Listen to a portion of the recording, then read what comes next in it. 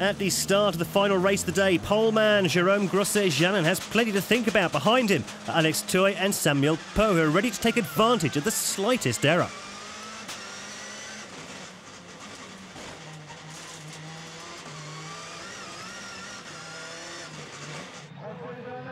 Grosset-Janin then leads heading into the opening corner. Poe and Theuil are next, followed by Chateauroux, Philippe Tolema and Christophe Wilt.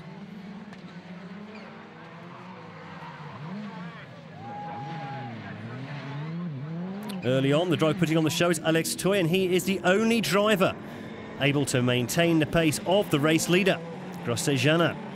On lap 2, he sets the fastest lap of the A final in his Golf 4.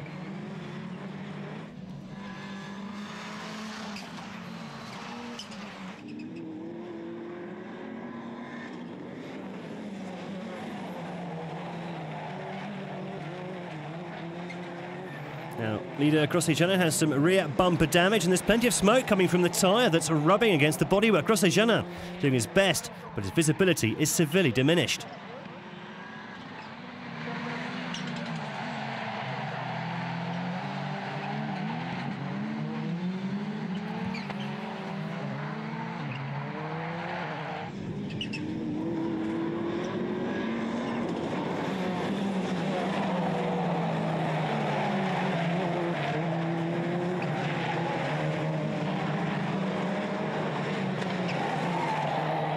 Theuil in that Golf, setting the fastest times in this final.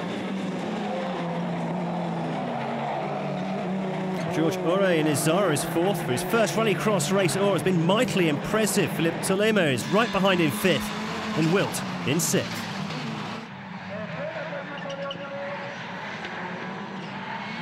Now, leader Grosset-Janin is under threat from Samuel Poe, and we're now in for a fantastic finish in this D1 final.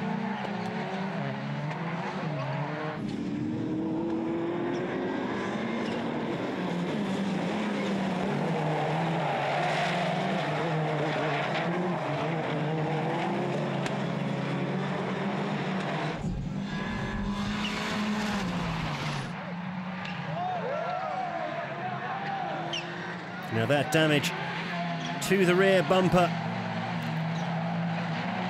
is creating an awful lot of smoke for those behind.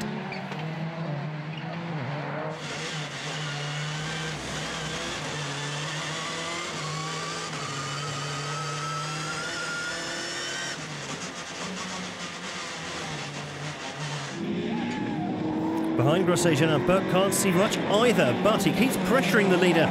For the start of the race, the championship leader wanted to assure a good points tally, but with just minutes remaining, he now wants nothing but the win. Jérome Grosset-Janin takes the win, but just barely. Samuel Poe made it close, but in the end had to settle for second. Alex Theuil takes third. Chateauroux next in fourth.